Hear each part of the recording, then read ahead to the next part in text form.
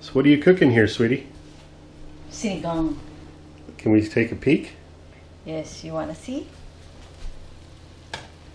See quite a few veggies in there. Yeah, and then I'll put this one. And what do we got here? Goji berry leaves. Sinigang with goji berry leaves. Those were picked fresh from the garden, huh? Yeah, and then I can. Oh, you got a few goji berries in there. Sinigang with goji berry. So you like using those leaves in your sinigang?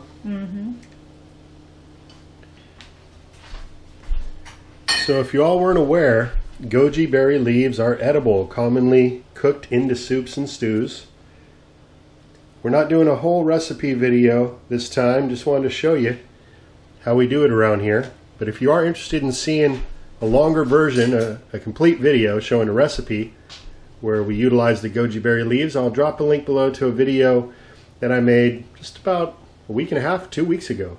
So you cook using a lot of different types of leaves growing in the garden, but why is it that you chose the goji berry leaves?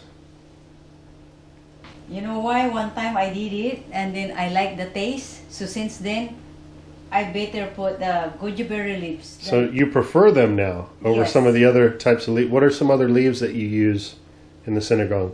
Water spinach, kangkong. Have a good night, everybody. Thank you for watching.